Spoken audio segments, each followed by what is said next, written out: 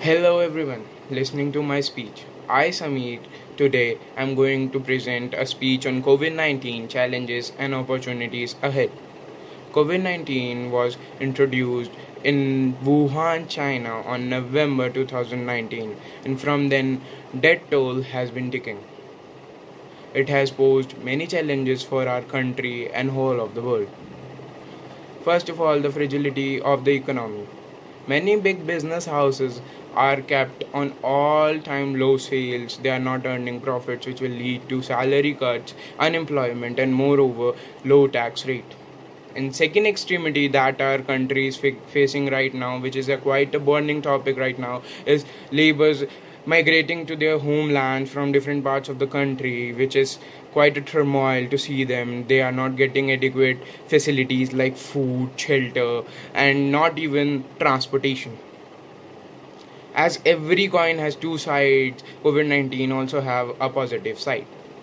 I know you are awestruck me saying that COVID-19 has a positive aspect. Despite of its sheer terror, yes, COVID-19 has a positive aspect. Nature. Nature has remended itself. Skies are more clearer, rivers more clear.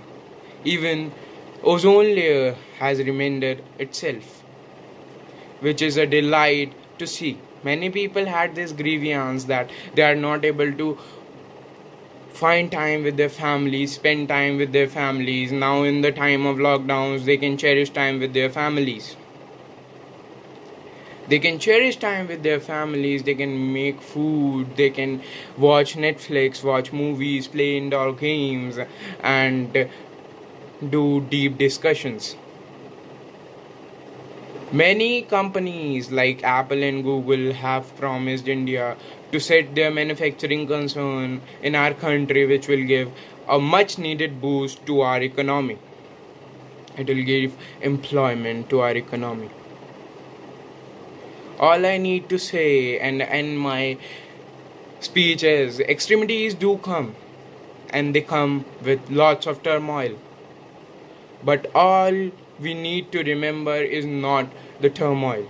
All we need to remember are the lessons that extremities teach us. Stay safe, stay home. Thank you.